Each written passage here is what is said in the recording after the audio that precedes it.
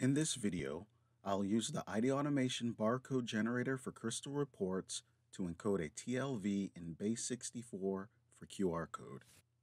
The native generator for crystal reports is an easy-to-use product designed to generate barcodes using source code and a system font.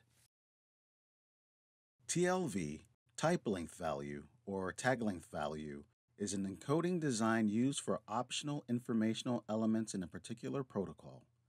Type is the binary code that indicates the type of field that the message represents. Length is the size of the value field. Value is the variable size series of bytes which contains data for part of the message. The implementation is compatible with Zatka, Saudi, Sakat, and KSA e-invoicing. In a future video, I'll explain the TLV process in greater detail. For now, the focus is TLV in Base64 using text data. The video assumes the native barcode generator for crystal reports QR code is downloaded, extracted, and a sample file is opened. The sample report contains a barcode with code behind, which is accessed through the formula editor. For this example, I'll use a string literal as my data.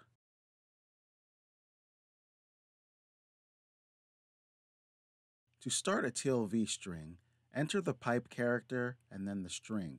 The formula automatically encodes TLV values in Base64. Enter additional pipe characters to separate string values. Save and close. I'll scan the barcode with the IDAutomation Data Decoder app.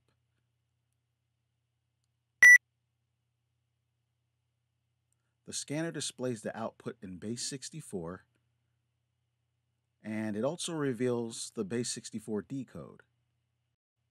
And we can also see the property settings for the QR code. To encode TLV without Base64 encoding, enter the caret and pipe characters before the first value. Enter additional pipe characters to separate string values. To encode data as Base64 without TLV, use the equal symbol. In this video, I used the IDAutomation Barcode Generator for crystal reports to encode a TLV in Base64 for QR code.